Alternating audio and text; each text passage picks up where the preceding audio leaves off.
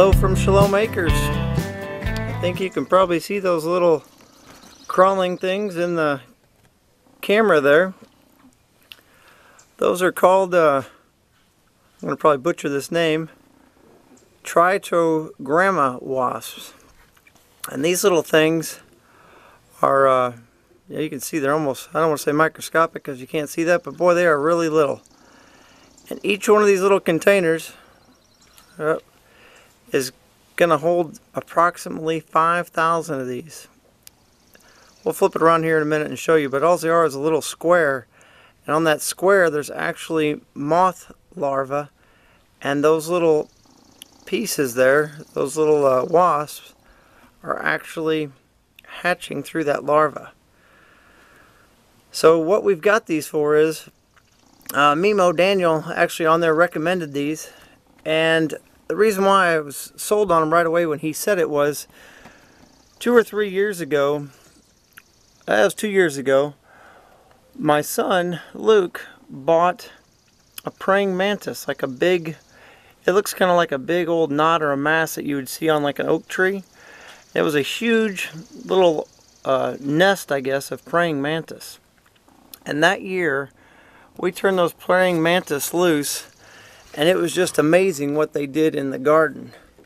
So they were phenomenal. So we thought we'd try to give these little things a great harvest. You already saw that we've harvested our broccoli and our cabbage.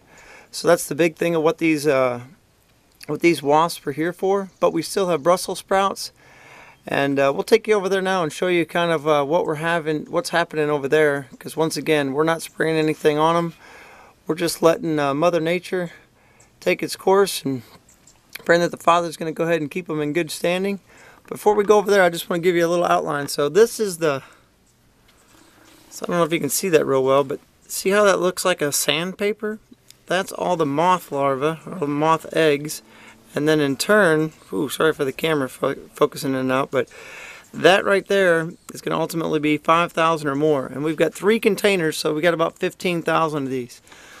So we're going to station these throughout our garden, and we're going to set ourselves up for hopefully an effective way for the wasps to start going into those white moths that I talked about. We're going to see if they can't go ahead and take that larva and actually put their eggs in it, kill those caterpillars, and break the cycle. So that way we don't have to use any chemicals, whether it's neem oil or, like we talked about last time, using fish oil, or just even using any soap.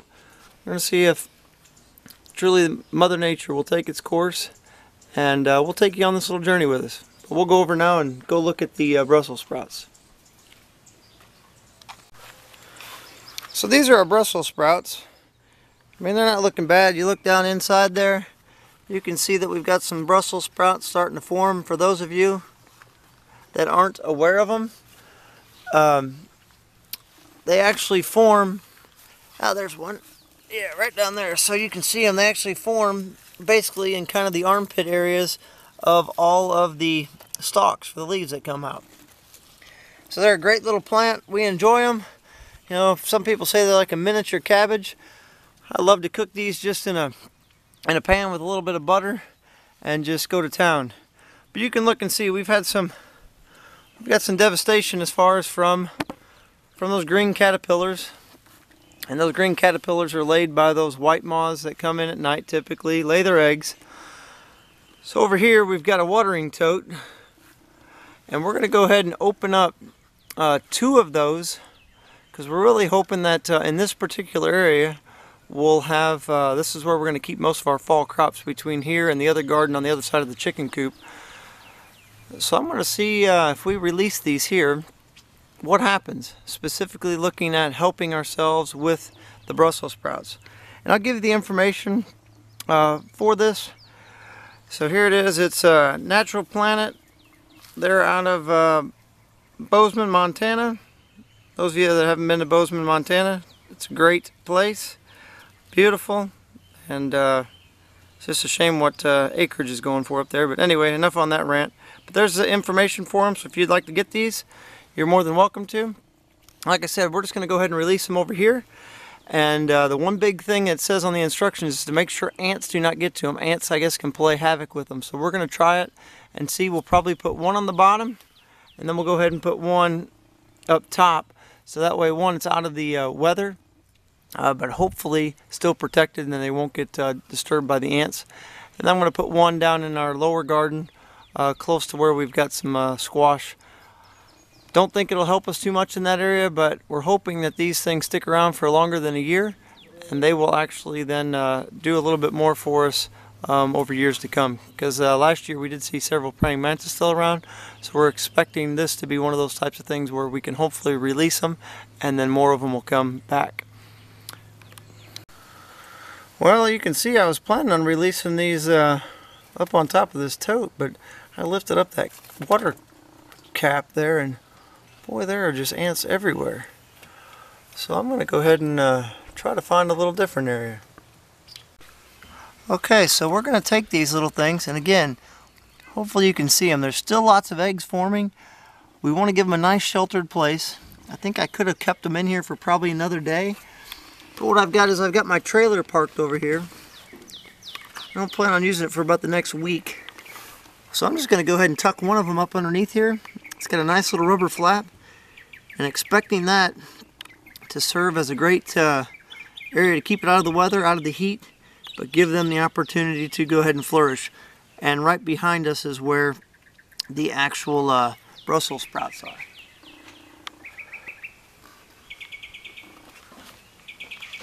This one here has all kinds of them, and I'm actually stick this up on top of the chicken coop area. There's plenty of spider webs and other stuff up here, and it's directly beneath it is those Brussels sprouts. And I'm going to place these couple little lid tops because there's quite a bit of activity on them. I'm going to just place them down here right next to the Brussels sprouts. That way they can start crawling up. And hopefully starting to travel where they need to. And then we've got one more to go put out. We'll go put that down in another garden. This is our final one. I'm actually going to tuck this up underneath our beehive. It's real close to some squash that we have down here. And not sure what's hitting it, but something's already started to take out that zucchini. Came down here this morning and I pulled off probably 10 or 12 squash bugs on it, but boy, it was still looking good. I think I'm gonna, well, it's still strong. I think I'm gonna pull this little zucchini off, but we'll see what happens. Hopefully we can keep it covered with a little diatomaceous earth and be in good shape. So hopefully this idea with these wasps give you an idea on something different that you can maybe do on your homestead. And I thank Daniel, Mimo, as far as for helping us out with this idea. Like I said, we did it in years past with praying mantis, and it was phenomenal. So we're going to hope that these little wasps give us a great boost too. It'll be something else that we can continue to propagate here on our homestead and just continue to just keep us greener, more organic, if there is such a thing. So thanks again for watching. If you got any questions, please put them on the bottom. I don't know if I'll be able to answer them, but I'm sure between us all we can look it up and figure it out and probably share some good knowledge. If you've had any good success with these, please let us know. Shalom.